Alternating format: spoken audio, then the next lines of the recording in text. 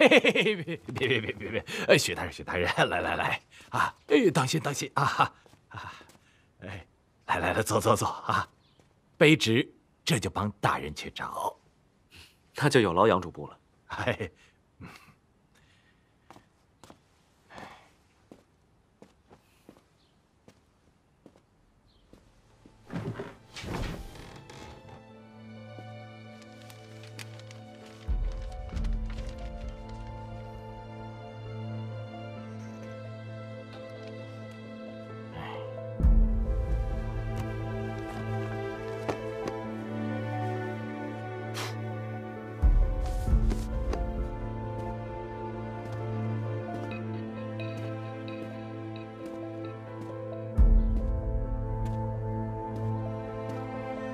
许大人，池文俊卷宗在此。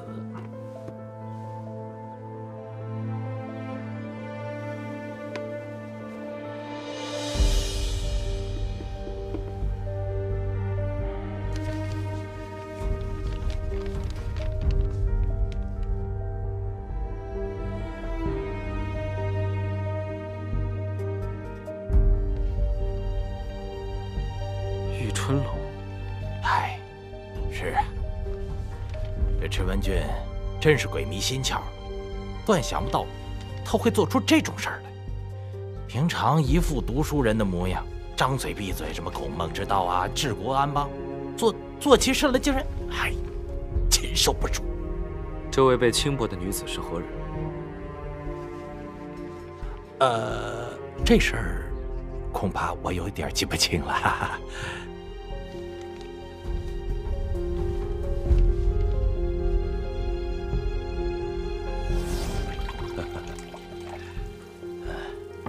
下官再敬许大人一杯。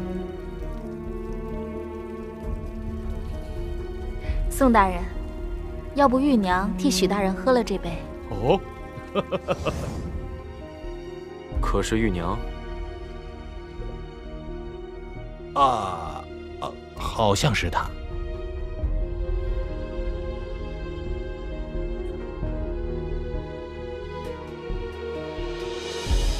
这个案子是谁办的？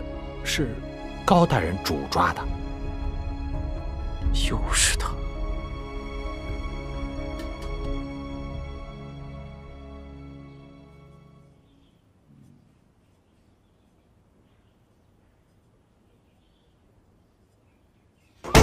朱大人，你看看你，有个主簿的样子吗？啊，毛毛躁躁的。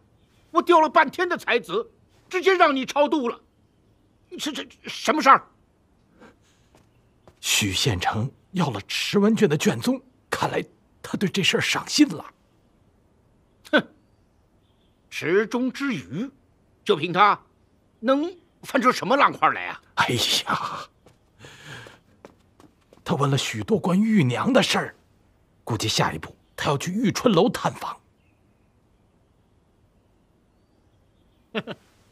我问你，有没有不偷腥的猫啊？我看没有。如果有，那不是鱼不够腥，就是猫有问题。你看那池文俊刚来的时候，那不也是一副道貌岸然的样子吗？最后不也还是栽到这石榴裙下了？你去通知玉娘准备好，如法炮制。哎呀，只可惜高县尉拿人这出好戏不能亲自看到，有点可惜了。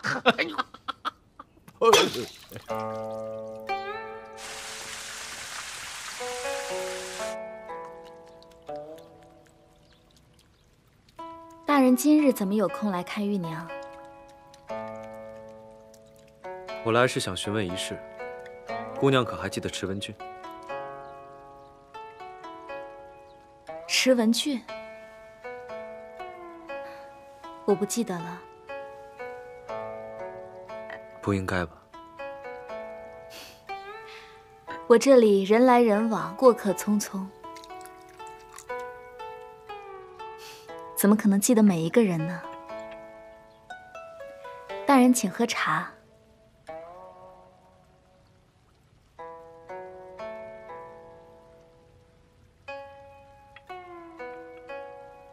她是前任县丞，当时因为轻薄于女子，被贬入狱。姑娘当真不记得？沏汤点茶法讲究碾茶、后汤、调高，最后凝如雪状，甚是清新宜人。大人真的不尝一杯？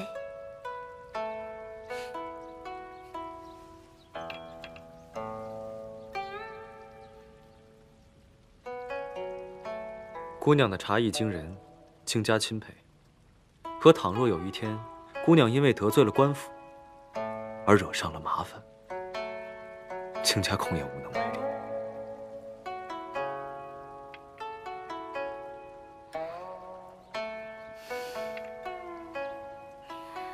大人，你要是这么说，我好像有点印象。哦，那还请姑娘与卿家说说当时发生的情况。那天，他也在这间屋子里，坐着你现在坐的位置。那天，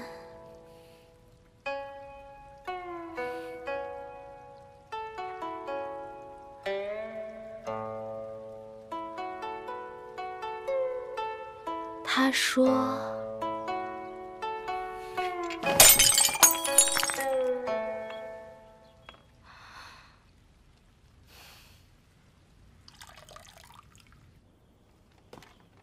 高大人，玉春楼有人报案，说有衙门的人在玉春楼酗酒闹事，轻薄女子。谁？好像是许大人。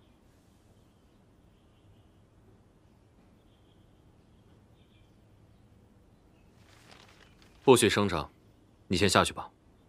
是。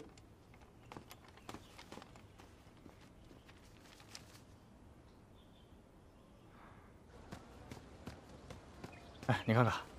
这都是上好的胭脂。你来干什么？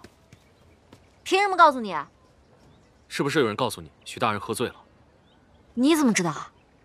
你先回去吧，我送他回府。哎，我跟你一起去。哎，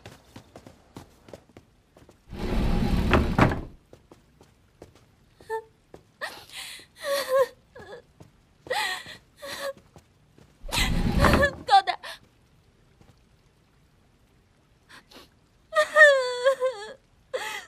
许清嘉，当官当成你这样，丢不丢人？你给我起来！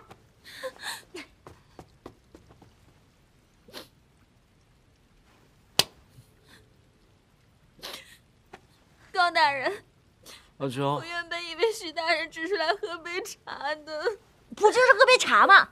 怎么把别人姑娘都喝哭了？你下次喝茶记得带钱，你知不知道？如果不是为了生活，谁愿意伺候你们这些当官的？你们这些官老爷更应该善待老百姓，对百姓好一点。看我回去怎么收拾你！高大人，你这是做什么？想清楚了，我们吃的可是同一碗饭。未必。哦，原来如此啊！哼，那我就跟朱大人说，是你放走许清家的。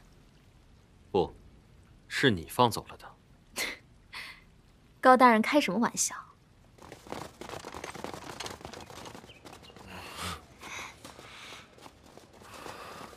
哎，站住！哟，许大人这是送哪儿？我相公生病了，今日就不去衙门了。那高大人，哎，大人，我们还进去吧。正主都跑了，这出戏还唱给谁看啊？回去。是。想不想听个故事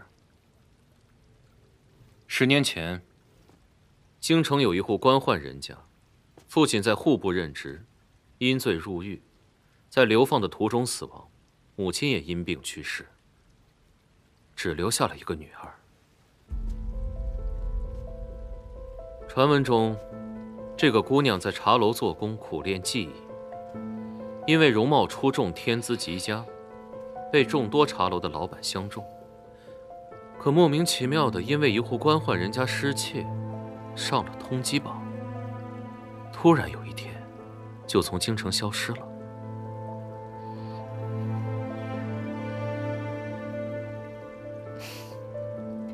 高大人只是一个九品县尉，却对京城之事如此了解，也不吃朱大人这碗饭，想必是另有高知喽。那小女子就不得不好奇，高大人屈居于此，是否另有图谋了？小女子如今只是玉春楼的茶艺师，平时除了沏茶伺候你们这些大人，别的什么也不会。高大人如果不喝茶，却与我长私房中，就不怕有人觉得我陷害你吗？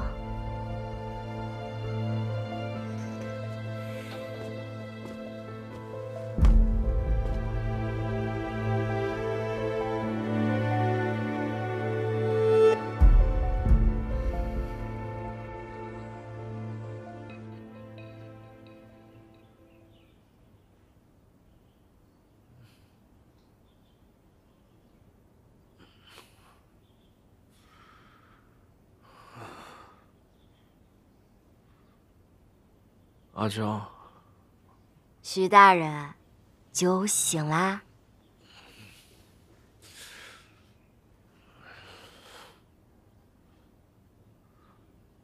好你个许亲家，办公都办到玉春楼去了。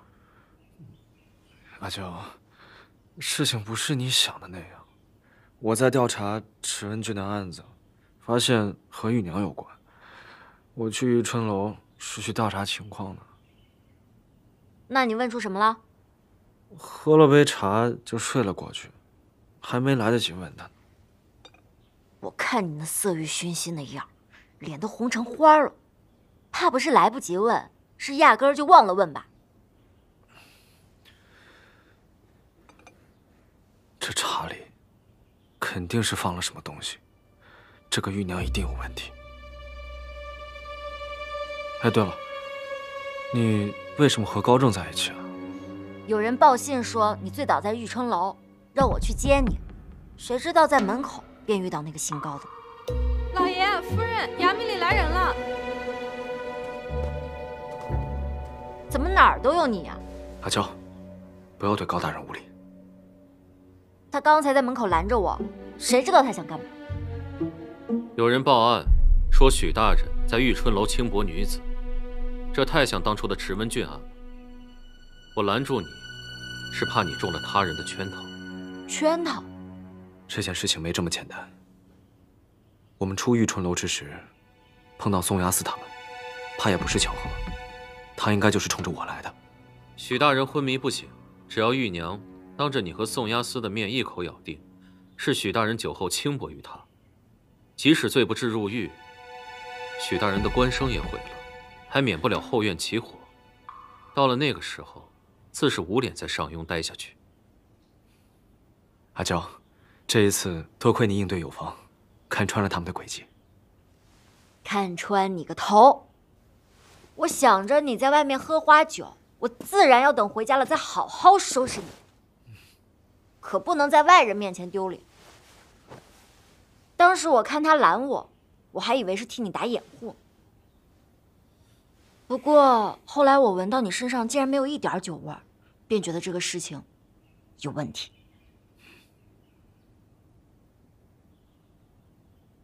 高大人，那天晚上，你把池文俊带到什么地方去了？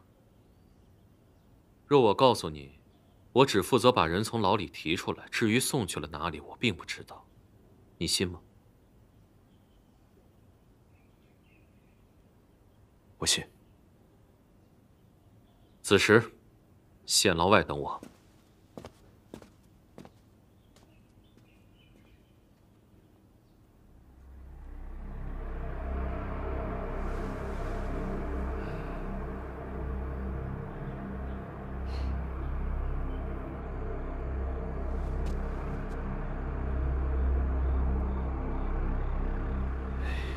你都站一晚上了，到底要干嘛呀？等下你就知道了。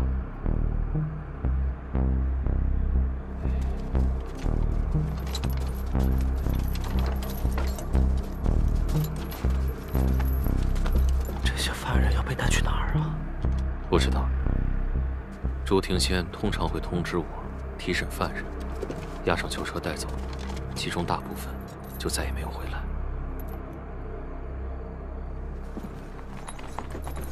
哎，你拦着我干什么？跟过去看看不就知道了？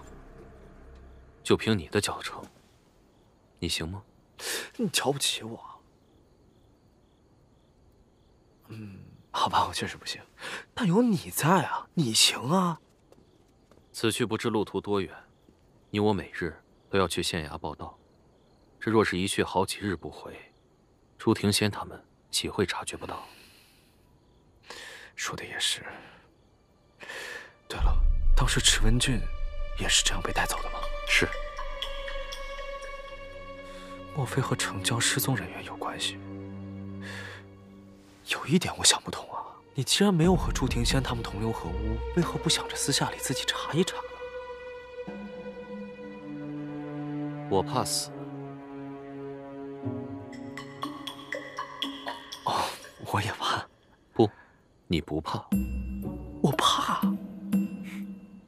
怕死不当读书人。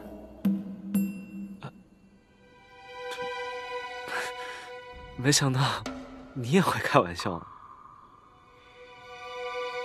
此事远比你想的复杂，在这官场之上，每个人都有自己的根。朱庭仙也罢，我也罢，只不过是微不足道的一片叶子罢了。此事我只能帮你到这儿，你若是怕了，我会当什么都没有发生过。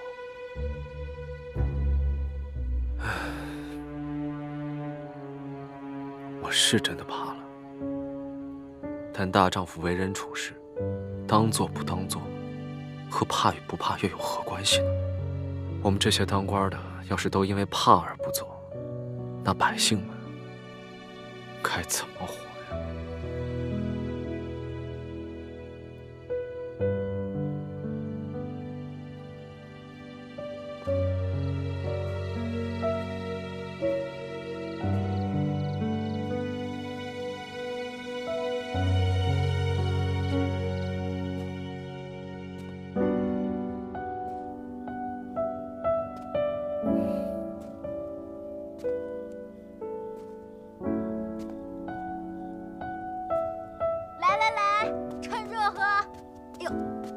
这什么味儿啊？快！当归、红花、黄酒包猪脚，早上炖下的，到现在足足6个时辰。大补啊！6个时辰，阿娇，你这是在炼丹吗？这你就不懂了，我练的时候……哎，你自己都说练了，说漏嘴了吧？你喝不喝？喝。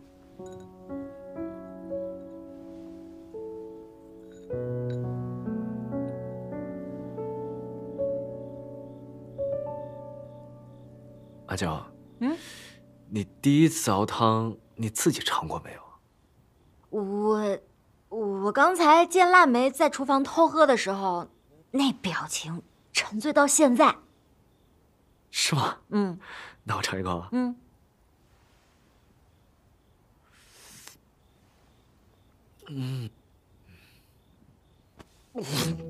哎，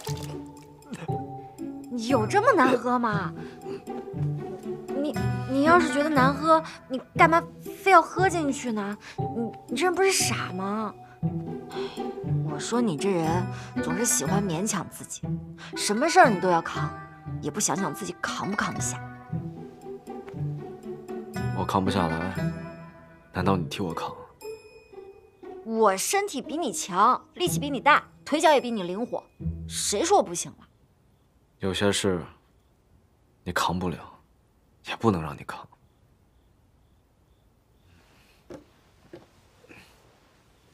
你别以为我不知道，这几日你这愁眉苦脸的，别说是我了，这院子外的阿猫阿狗都能看得出来。知道池文君被带去哪儿了吗？还不知道。高正跟我说，关于村民失踪的事情，和池文俊失踪的事情很像，他们应该是被带去了同一个地方。我在私下里经过一番打探，我得知村民发怒啊，是因为之前村里的青壮年被县府以征用劳动力的方式带走，到现在音信全无。县府征用？我去县衙看了很多卷宗，只是有一些简单的记录，说是村民开荒的时候跑了，而做这份记录的正是池文俊。那不也说得通吗？所以池文俊是因为这个事儿被抓。可怪就怪在这儿，我也翻阅过池文俊的案卷，可上面除了轻薄女子和贪墨银钱之外，并没有关于失踪村民的记录。征用开荒的劳动力，这动静不小，不可能没有记录。所以你在衙门也没有查到什么吗？徭役赋税的账本也没有看出来？或是表面上看不出来，但是账本上一定会露出马脚，就从这儿下手。池文俊被带走的时候告诉过我，他的是假账本，这真账本他自己都不知道在哪儿。嗨，那还用说吗？我们家那么多账本都在我爹那儿，这上庸真正的账本自然在官儿最大的人手里。多吃点儿，多吃点儿啊。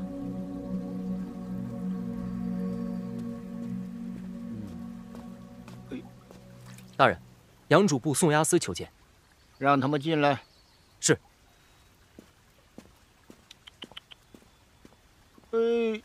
多吃点儿。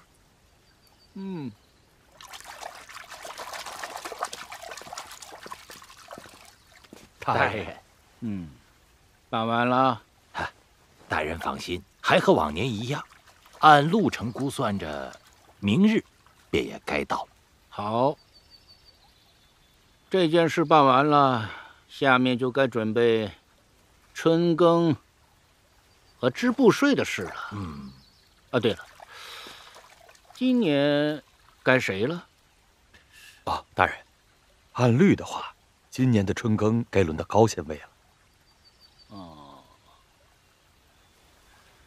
玉春楼的事，玉娘已经告诉我了。这高正既然吃的不是我这锅饭，就别派他去了。那条鱼怎么不吃食了？或许是鱼饵不合胃口吧，也可能是还不饿。那条鱼不饿，恐怕这池子的鱼就都要饿了。大人所言极是啊！再敲打敲打。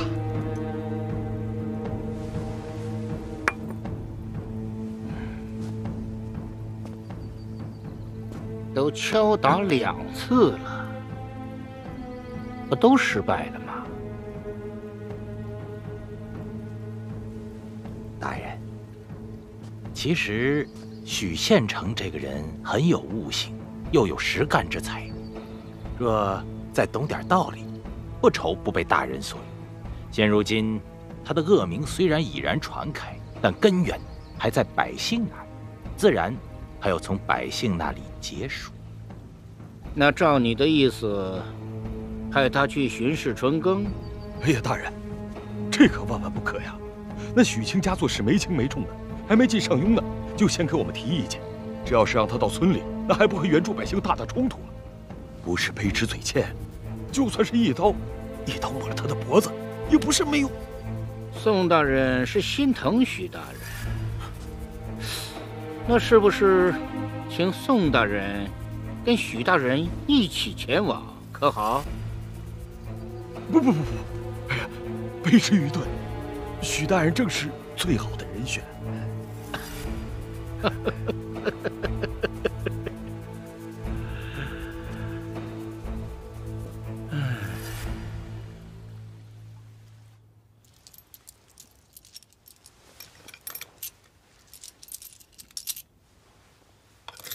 阿娇，朱庭仙要派我去巡视春耕。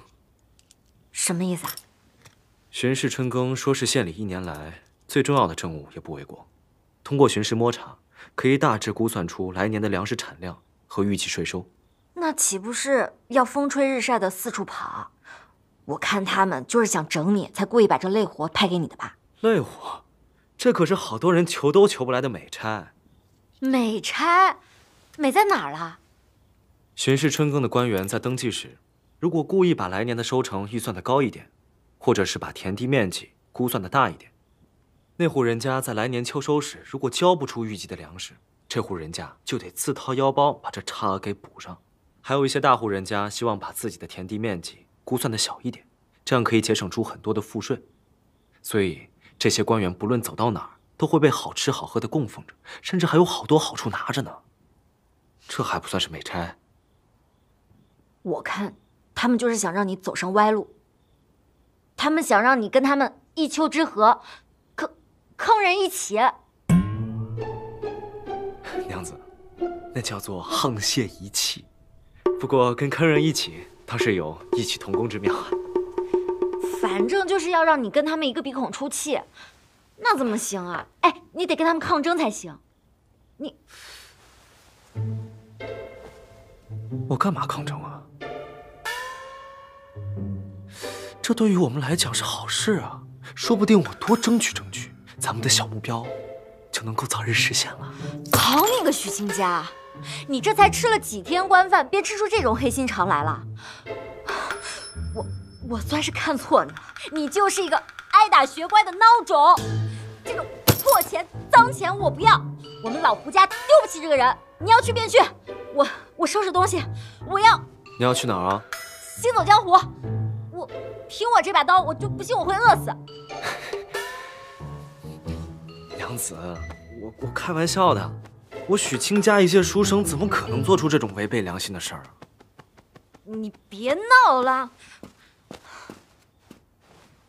要我说，你继续装病，把这事儿糊弄过去。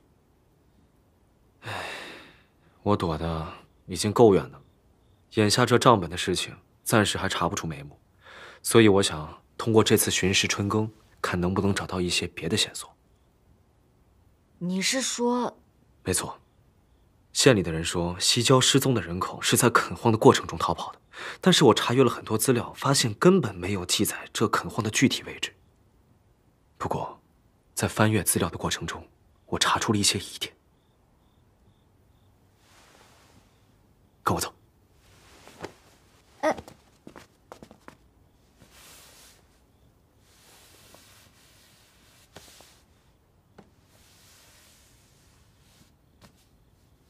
有个地方，舆图里没有，可是县志里却有记载。什么地方？石阳寨。难道是有人想刻意隐瞒此处？有可能。还记得池文俊最后给了我什么吗？石头。难道池文俊是想告诉你们，他会被带去石阳寨？或许那些垦荒的人也都被带去了石阳寨。有可能。可即使是指石阳寨，我们又如何知道这石阳寨的具体位置呢？我也问过县里的一些年长者，他们也都不知道。那我们便偷偷去查。我翻遍整个上庸，我就不信翻不出来。这上庸管辖着几座山里的所有村寨，况且这些村寨离城镇都很远，没个2天2夜是走不到的。眼下我如果偷偷跑出去查，很快就会被发现，无异于打草惊蛇。可倘若我借着巡视春耕的机会出去，倒是可行。还有一个办法。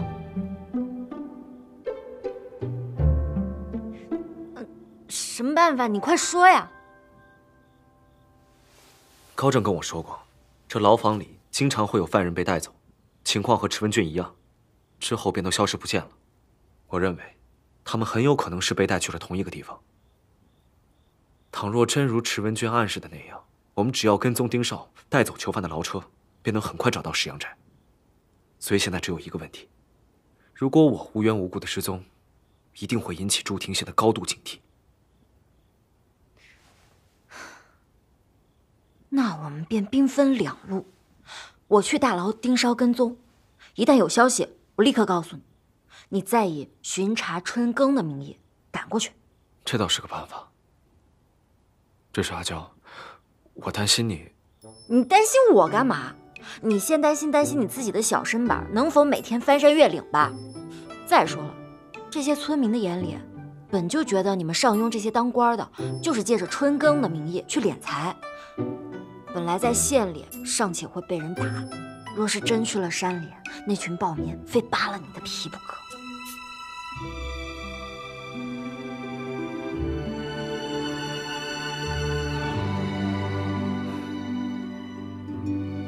这倒也无妨，只是这上庸的事，远比我想象的深。倘若我心存畏惧，畏缩不前，这辈子就真的只能在这上庸做个许扒皮，被百姓唾骂若干年之后，黯然还乡。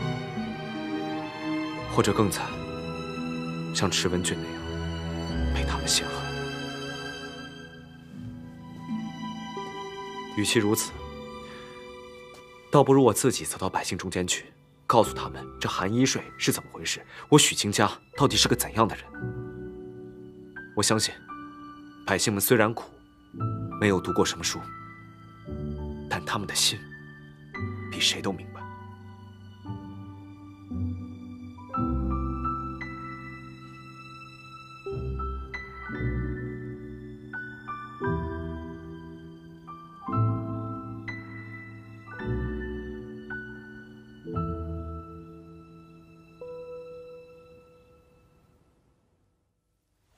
你跟着许大人一块儿去整更，要盯紧他，每到一处，把他的一切行为举止都要记下。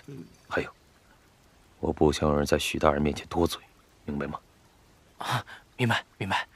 每到一处，安排好村民，及时给县里报信儿。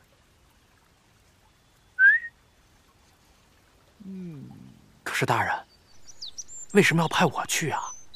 咱们县里好几个同僚，家里就是那边的。那个，您派他去不是更合适吗？啊，周大人亲自点的你，意味着什么？意味着他很看重你，要好好把握，明白吗？啊，明白，明白。哎。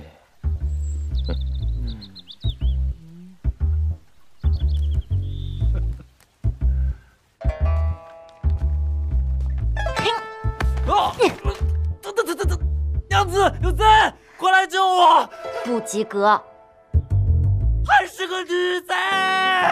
吵死！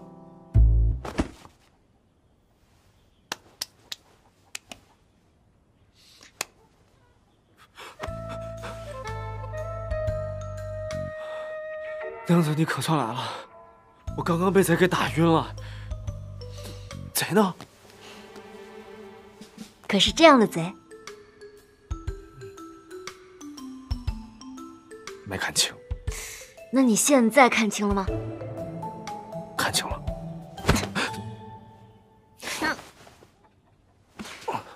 娘子，你为何打我呀？你不是没看清吗？啊，那贼是……你忘了，我要去大牢蹲点，怎么也得置办点装备吧？你看我这眼罩是不是很别致？这眼罩是挺别致的，可是你大白天戴这东西，是不是过于醒目了些？老爷、夫人，门口有人求见，他说他叫永寿，还敢来？腊梅，你放他进来，然后把门关上，我看他跑不跑。哎，不急，阿娇，我想这人应该不坏。上一次若不是他及时通知你，我还在台上下不来台呢。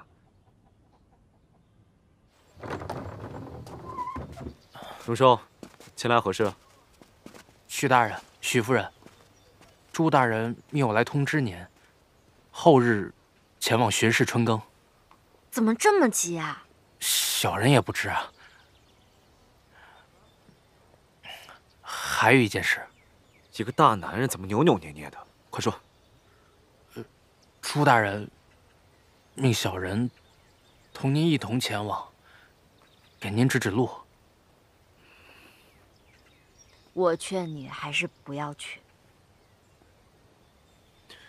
永寿啊，我对你只有一个要求：下一次你再戴面巾蒙面的时候，请你多准备1张布。哦。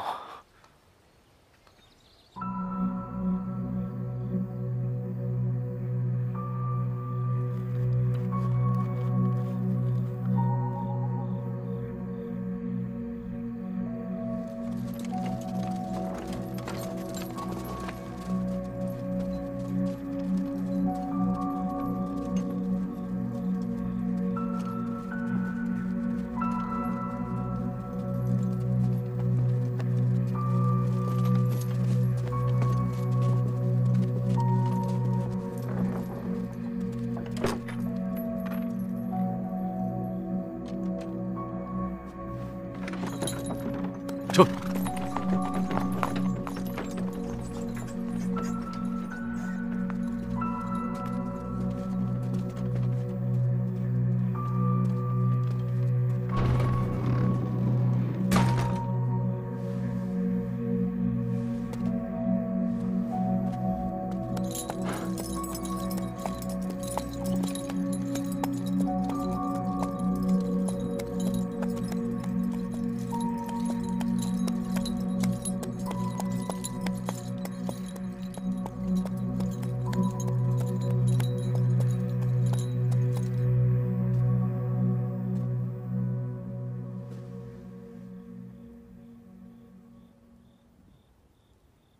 进来吧。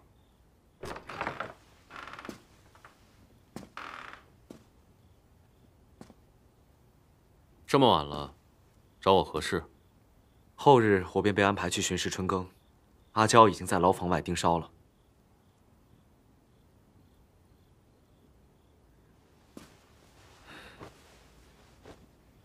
我翻阅了县衙里近些年来赋税徭役的账本，发现严丝合缝，分文不差。 征用开荒劳动力所需要的银两，也都会按月支出，但征用渔民之档案却是伪造的。换句话讲，这些饷银并没有发放出去，而是凭空消失了。但令我想不通的一点是，既然这些犯案之人做真假账本是为了吃空饷，那么那些真的消失的民众，又去了哪儿了？我说过，我只能帮你到这里了。我现在被要求去查看春耕。 说明朱庭仙已经发现了我在查账本，故意将我支开。我怕他后续会继续行动，所以此刻我需要有一个人帮我继续查案。整个上庸县，我能相信的人就只有你。上庸县现在贪官酷吏横征暴敛，如同虎狼，县衙上下腐烂不堪。我们只有找到真正的账本，才有机会扳倒他们，救百姓于水火之中。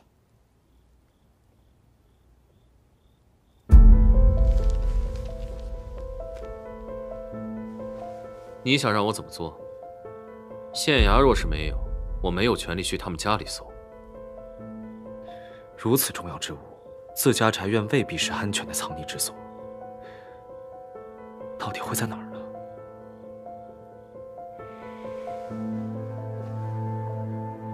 玉春楼。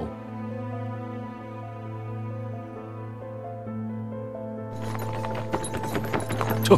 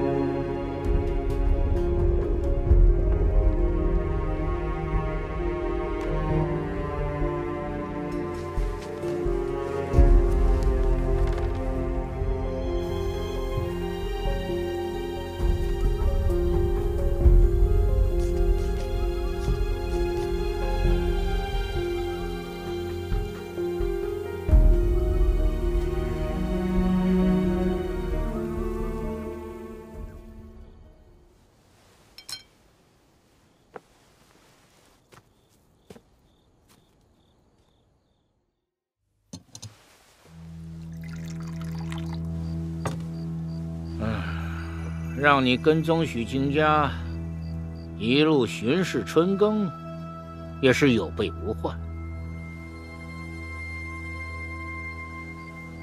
我这招欲擒故纵，赌的就是他不会老老实实的前去巡视，而是去了不该去的地方。